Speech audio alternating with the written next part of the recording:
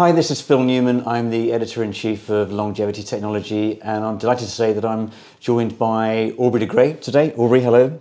Hello, thanks for having me. Oh, and Aubrey 3.0 now, I understand. I guess that's kind of what it is, yeah. I mean, 1.0 was, of course, the Methuselah Foundation, which I created jointly with Dave Goebel in 2003. And then 2.0 was SENS Research Foundation, which was created in 2009. We basically bifurcated Methuselah. Methuselah, of course, is still very much a vibrant force in the field, but the purpose was really to clarify our messaging, because the Methuselah Foundation at that time had a couple of rather divergent activities. We were doing a bunch of like PR really with the prizes, and we were also doing research, and that seems to have worked out very well. And then now I'm starting a new foundation, which is basically the way forward that was forced on me by the unpleasantness that happened last year, but the outcome is actually pretty good. It's a bit of a lemonade out of lemons thing, because it's a nice way for me to explore perhaps slightly edgier things than was happening before. And I understand Methuselah is involved still, are they, in some way? Methuselah have been involved in the past year. Right, okay. But that's really because over the past year I've had to operate in kind of stealth mode on account of the litigation that was going on and so on. But in May of last year I was able to cause a very large donation of nearly $10 million that would otherwise have come to SENS Research Foundation to go to Methuselah, but for my unilateral use. And yes, so I've been quite active behind the scenes over the past year in supporting various things, research projects, conferences, advocacy work. So yes, when you see the Methuselah Foundation being credited as a sponsor for some of the things over the past year, that's kind of me in disguise. Right, got it. So let's talk about some of the things that you've actually been addressing now, and let's maybe deal with the transition work that you're doing. So iCore, that's one of the activities that you're now translating and pushing forward? Right, so iCore is undoubtedly our most successful spin-out company out of SENS Research Foundation. It was originally created to pursue our work on macular degeneration, and that hit a number of speed bumps, but they persisted, and it's now in a very healthy state and likely to be acquired by a big pharma company very soon. Oh, that's interesting. But in parallel with that, iCore grew rapidly and started doing other stuff in cell senescence, and also acting as a very powerful and highly sought after CRO. And it's that CRO aspect that is the basis for the new collaboration that I'm going to have with my new foundation. Because what we want to do is to put a lot of effort into combination therapies in mice that will be late onset therapies started at probably 18 months of age, and which will synergize, of course. These will predominantly be damage repair therapies, no surprise there given my own preferences.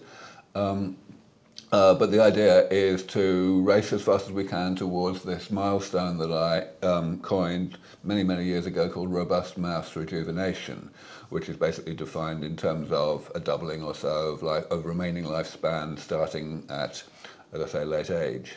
Now, of course, other people are interested in doing similar things, but by and large, the work that other people are doing will be restricted to dietary interventions or pharmacological interventions that can be applied, that can be administered orally.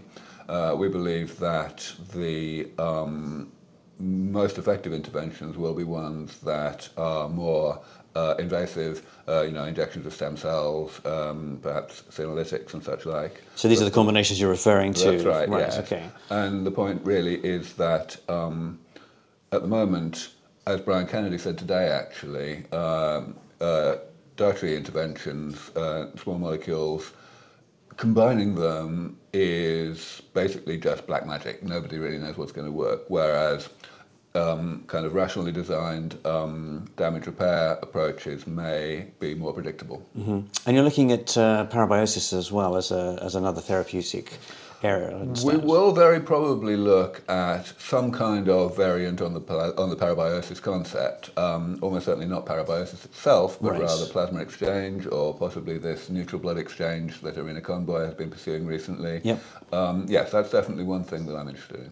Okay, so how's this all sort of gelling together in terms of this organisational structure that you're now going to have? Is it going to be something akin to what SENS is and was, or is it something that's going to be more diversified in the way that you're running this portfolio of activity? Well, I think it's going to be very like SENS Research Foundation, actually. I mean, it's going to be a 501c3 again, a public charity. But in particular, I would regard it as a progression from SENS Research Foundation. The work that SENS Research Foundation has been doing is absolutely indispensable work. I mean, it would be really, because I put it in place.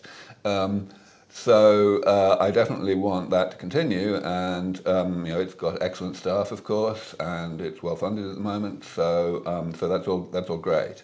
But yeah, I think we can consider the new foundation to be a kind of progression from there, in the sense of having the ability to do stuff that may have been kind of one step beyond what SENS Research Foundation would do. The work at ICOR that we've just discussed is actually an extension and an expansion of one of the projects that's going on at SENS Research Foundation already, a project that we call SENOSTEM. But some of the other projects we're going to be doing will be in the cryonics area, which is something that we never, well, not officially funded at SENS Research Foundation. Mm-hmm. Interesting. And let's just talk a little bit about Senolytics and xenotherapeutics as a domain. I would say that there's been a lack of news coming out of the sector for a while, it feels like. I mean, do you feel that the science is just at a natural point in its development cycle, or things moving around and perhaps opinions changing on how it works as a therapy? Well, it's pretty complicated, actually, because on the one hand, there is certainly a lot of controversy about the reproducibility of some of the early work that was done on various senolytics. But on the other hand, some of the areas that have been worked on have reached the clinic in clinical trials, and with some success. So Unity, for example, definitely, you know, they put out the results of a clinical trial, I think it was in macular degeneration, recently, that was definitely hit its endpoint. That's what you want. Yep. Which is a great relief, given that Unity's first clinical trial did the opposite and sank their share price by about a factor of 3. Yeah, indeed. Yeah. So you feel that there's still some merit now in, obviously, where people are putting their faith in xenotherapeutics and so on? I do, and actually, you know, my own feeling was originally, maybe 4 years ago, that that it was going so well that we at SENS Research Foundation didn't really need to do much on it. But some of my colleagues felt that actually there were still serious gaps in what we could do with senolytics and such like. And so they persuaded me to let the foundation continue to pursue that, and that's been quite effective as well. Some of the recent publications that we've put out have shown that there are new approaches to senolysis that may be more effective than the ones that have been explored by others. Good. Well, obviously, we hope for great results on all fronts, of course. And let's talk a little bit about the organisation that you're now part of and leading. Wonderful moment yesterday where everybody was up on stage. You dragged everybody up as you started the conference. So can you maybe just talk about the people that are part of the organisation and their contributions? Yeah, absolutely. So the people I got on stage yesterday, first of all, the new board of directors that I've put in place. The only one who couldn't be here because of visa reasons was Daria Khaltourina, a lobbyist extraordinaire who was very instrumental in the recent addition of ageing to the International Classification of Disease. But the other board members really span a lot of different areas of expertise. Greg Grinberg, who's going to be the executive chair, who's going to be putting like half his time into this. He runs a company called Actual Food, which is focused on lifestyle and dietary interventions, the kind of other end of the spectrum from this, but we definitely very much view it as a spectrum, and therefore it makes sense. And then Martin O'Dea, who of course has just organised this wonderful conference along with me, and who will act as kind of events director as well as a board member. And the other two directors coming in, of course we may expand the board in due course, are prominent transhumanists. One of them is Gennady Stolyarov, who runs the US Transhumanist Party, and the other one is David Wood, who runs London Futurists. And these are, again, people that are, have demonstrated very good skills of the sort that it's good to have on a board of directors. But what really brings all of these people together is that over the past year, when SENS Research Foundation has been going through all this crisis of the board taking it in a direction that departed from donor intent, these people, on the other hand, have, by both word and deed, very strongly shown their respect for donor intent. So let's talk about how people can get involved. I mean, have you launched your website yet? Is everything ready to go, or is this like a preview of what's happening over the coming months? It's a preview of what's happening, but I'm hoping that we will get to a point within weeks rather than months of at least having an initial website where people can actually, for example, donate, but also read about the activities that we are initiating. The main thing that has prevented that so far is that the I's are still being dotted and T's crossed on the litigation that where several of the largest donors from the airdrop sued the SENS Research Foundation. That's the time frame we're thinking of. And in terms of projects, of course, we're also doing stuff outside of research, very much as we used to do at SENS Research Foundation. There's one extremely important activity that I was able to inspire and also sponsor that happened about a month or two ago, a retreat in the Sierra Mountains in California, which was called Less Death, and which was a kind of step forward from the excellent education activities that we've had at SENS Research Foundation for many years that was focused on undergraduates. This one was focused more on a variety of people, typically people with existing skills like entrepreneurial track record and so on, who are interested in the field but were kind of perhaps not really sure how they could maximally contribute.